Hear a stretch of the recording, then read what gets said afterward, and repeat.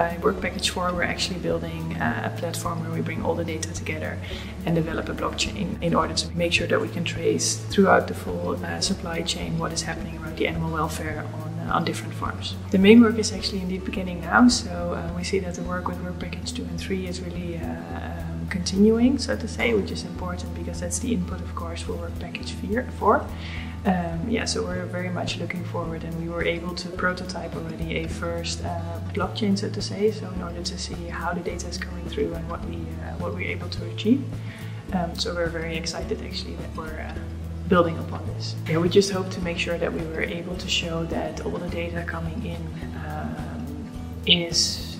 how to say, going completely through the envisionment of the platform, what we want to build. So all the way from farm to consumer, in which way that will be, that we're able to showcase in each of those lines within that value chain, so to say, that we're able to extract the data, show what has been there, what has been happening, and provide a uniform elaboration, I guess, for everybody.